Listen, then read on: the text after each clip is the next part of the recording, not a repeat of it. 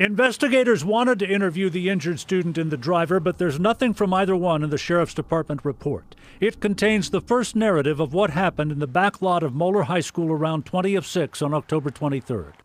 They did obtain a statement from the 17-year-old passenger in the Pathfinder, driven by a 16-year-old student. Here's his statement with the names of the juveniles redacted. He describes how the youth came over to the SUV and hopped onto the running board as it started moving. Quote, when the driver started to slow down when he got to the speed bump, the youth fell off the car and to the ground, end quote. A mother who was nearby witnessed what happened.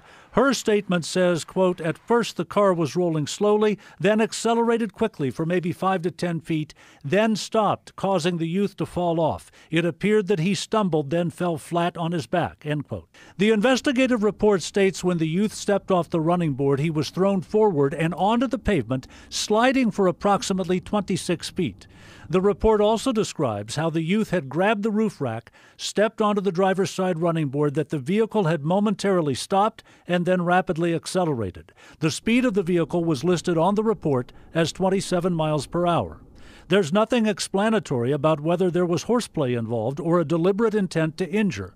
The passenger told investigators, quote, we ran out of the car to see if he was okay, end quote. And the statements and report from the sheriff now in the hands of prosecutor Joe Dieters. They're under review and investigation by his office to determine if any criminal charge might be warranted. John London, WLWT News 5.